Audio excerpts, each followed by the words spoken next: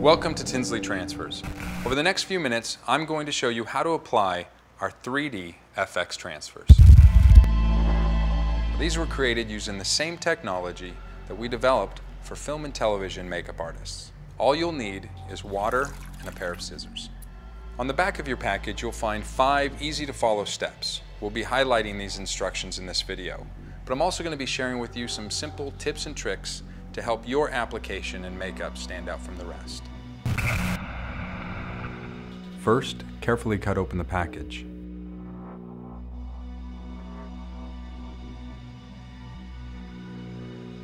Take out the card.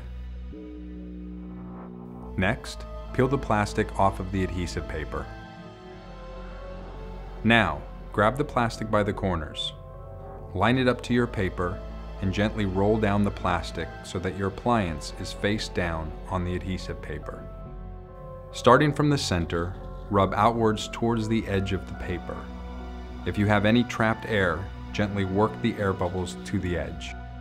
Next, you want to cut around each of the pieces that you are going to use, being careful not to cut into the edge of your transfer.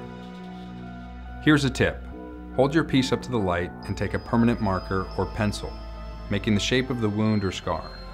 This will help you be more precise with the placement of your transfer. Before applying, make sure the skin is clean, free of any dirt, oils, makeup, or hair. When you're ready to apply, peel off the plastic, exposing the sticky backside. When you've decided where to apply the transfer, press it firmly into the skin.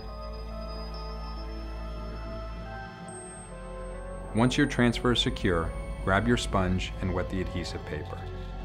It is very important that the paper is fully saturated, so please don't rush. When you're ready to remove the adhesive paper, go ahead and give it one last good push into the skin, and then slowly peel the paper away. After you peel your paper away, you may find an air bubble or lifted edge. Simply wet your finger and gently press the transfer back into the skin. Once you're happy with the application, you can then add makeup or blood to complete the character look. I typically will add blood with a Q-tip. Don't be afraid to get messy with the blood. Often, the sloppier the blood, the more realistic it can look. That's it. All you need is water, scissors, and your imagination.